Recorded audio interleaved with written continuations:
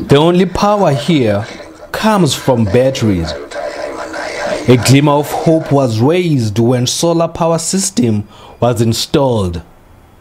It was short-lived, leaving the villagers powerless and in the dark in every sense. They see this as a betrayal by the local government. This ward committee. We called our ward committee and told him we want electricity. The municipality has failed with the solar initiative because they don't even maintain them. We never wanted solar power. We wanted grid electricity. Since we started voting, government has not done anything for us.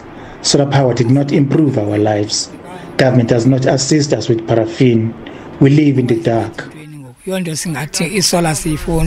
The community says lack of electricity is also impacting on their children's future. We can't even cook with solar power.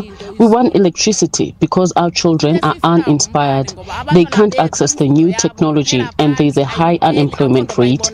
Using candles is very dangerous and we have lost lives and homes burnt to the ground.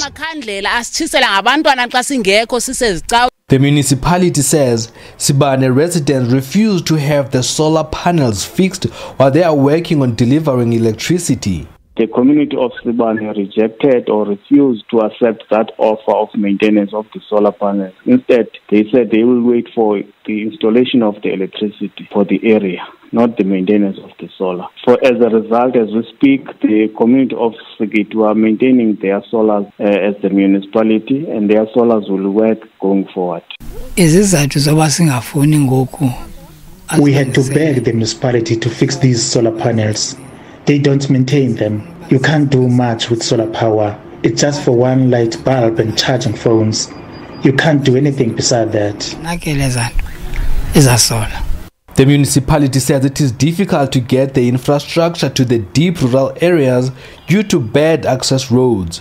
Last week we had a meeting with the office of the Premier in order to address the issue of access roads to the area because ESCOM complained about the access to the area. So their trucks and also their delivery material will not be reached that area until the road has been expanded. And the office of the Premier promised to give us funding on a 3-year phases so that we are able to start fixing that road. It's whereby after we have fixed that access road, whereby ESCOM will go to the area and do the design. This community gets by with prefab school with pit latrines. They feel the benefits of democracy have not reached them. Lwandile Mbulali, Dutywa in the Eastern Cape.